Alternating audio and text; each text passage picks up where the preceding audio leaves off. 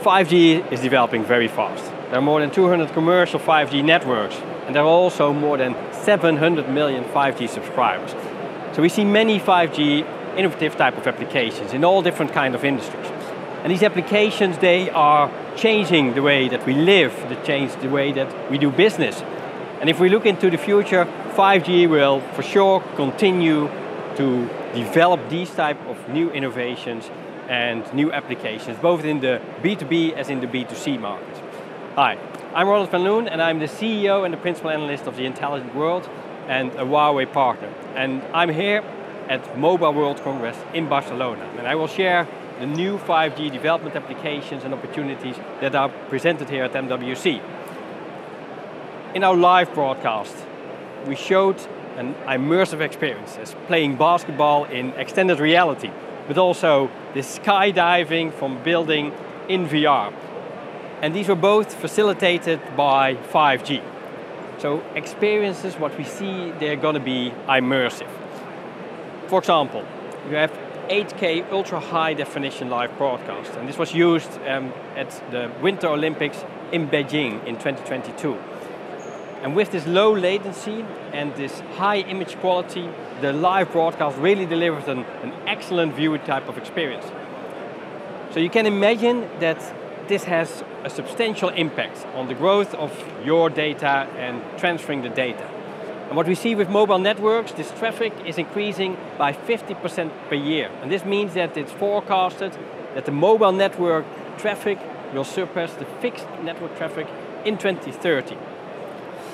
So let me give you some number updates.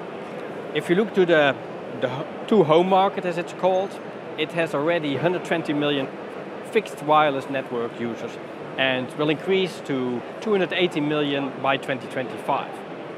If we look in the to business type of market, 5G has been applied in more than 20 industries, and it's involved in more than 10,000 scenarios in manufacturing, in steel, in medical, and of course in many other different type of industries.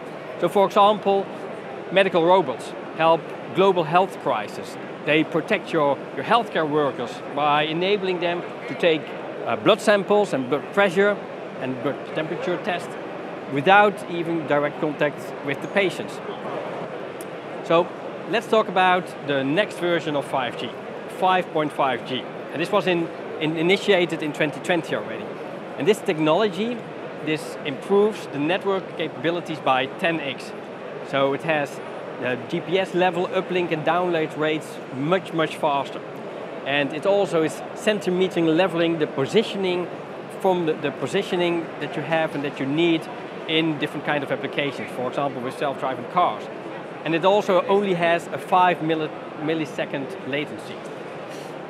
So these new type of capabilities, they expand the potential of new use cases enormously. So 5.5G or 5G Advanced will go live in 2024 or 2025 approximately. And the industry can focus on further developing these type of standards. So plan your route. Apply all different kinds of 5G advances to boost your innovation and to boost your revenue growth towards 2024. I'm Ronald van Loon. I'm here from MWC. I'm from the Intelligent World, and we're looking forward to seeing you next time.